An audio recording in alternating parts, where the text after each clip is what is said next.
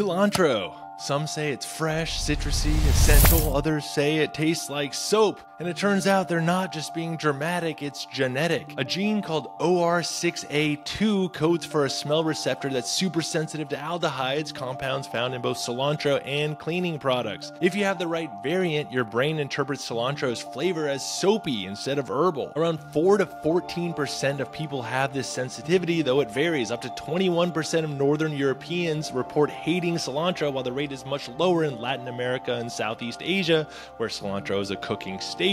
Fun twist, the seeds, we call it coriander here, don't trigger that soapy reaction, so even cilantro haters may enjoy coriander spice. And if it tastes like a wet sponge to you, you're not broken, it's your DNA. Your DNA is broken.